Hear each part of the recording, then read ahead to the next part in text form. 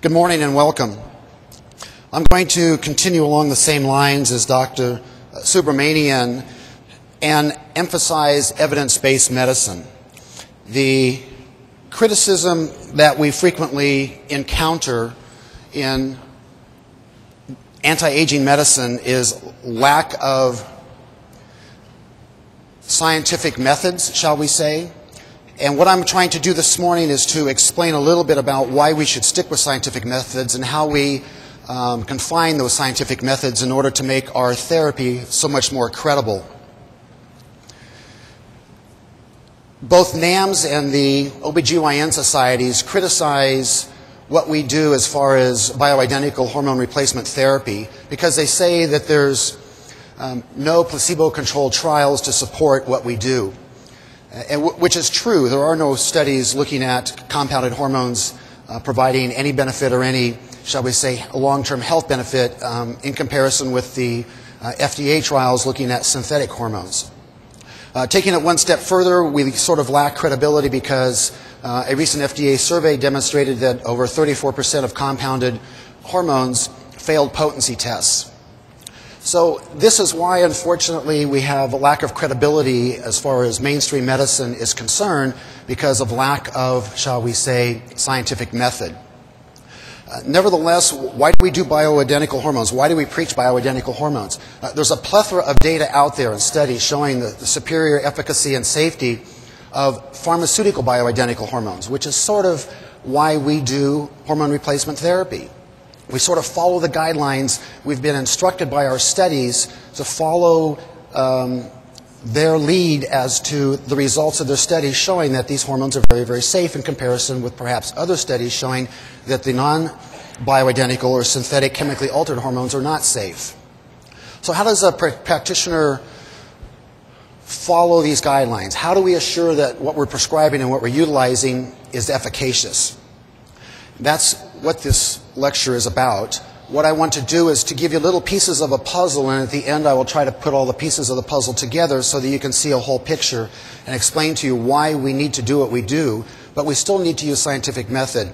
Many lecturers will not use the medical literature to support their claims or to support what they do. And all of my teachings and the courses that we teach, I make sure that everything that we do and say is evidence-based. So what does our literature instruct us to do? What should we follow? How do we make this more credible? And what sort of guidelines should we follow? It's really set forth in the scientific literature. All we have to do is look at those guidelines and follow them. So adhering to the medical research standards appears to be probably the most logical course to assure that what we're prescribing and what we're doing is equal to, if not more efficacious, than the pharmaceutical bioidenticals that have been well supported in the medical literature. There's a multitude of health benefits of estrogen, which I will not go through, but nevertheless, we need to understand that when we lose estrogen, we lose all of these tremendous health benefits. And this is what we want to make sure that we treat by providing adequate therapy.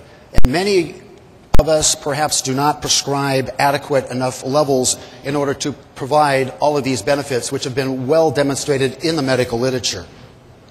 There's also many benefits of progesterone too, and a lot of us fail to follow scientific standards as far as progesterone administration is concerned. There's an extremely beneficial effect of progesterone in protecting against breast cancer, which is what I will get into later in this talk, which is why it's so important that we follow scientific standards. There's also protection against uterine cancer, heart disease, osteoporosis, etc. And the medical literature that looks at this and shows and demonstrates that this is beneficial, the data is all from FDA trials looking at a certain prescription of a hormone that has been studied and adequately shown to be protective. What happens when we lose estrogen?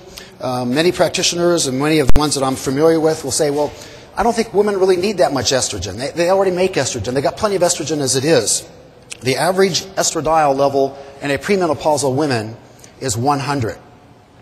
The average milligrams per deciliter estradiol in a postmenopausal woman is 20.